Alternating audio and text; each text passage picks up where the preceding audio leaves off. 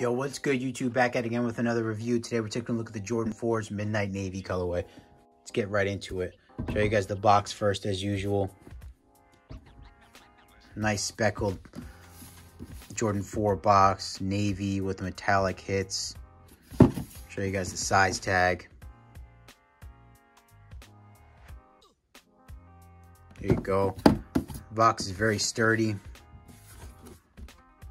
which I like. I appreciate that on a, almost a $300 pairs of shoes.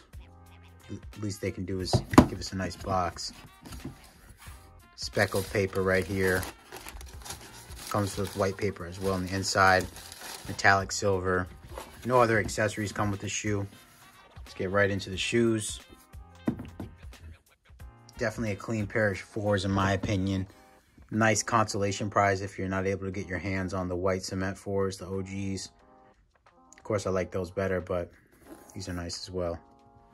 Show you guys the back. You got the navy Jumpman, navy speckled midsole with that cement gray. Leather quality is decent, not great. Not as good as past Jordan 4s like the Columbia 4s. Definitely not shattered backboard quality. Show you guys a picture of the bottom. Got the white Jumpman insole. Air Jordan behind the tongue. Show you guys the other pair. Like I said, these are definitely very clean. I think if you're into 4s, you're into Jordans, definitely a clean pair of white 4s to go after.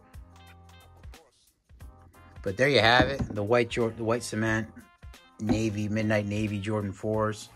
Thanks for watching, guys. As you can see, I hit on a GS pair as well.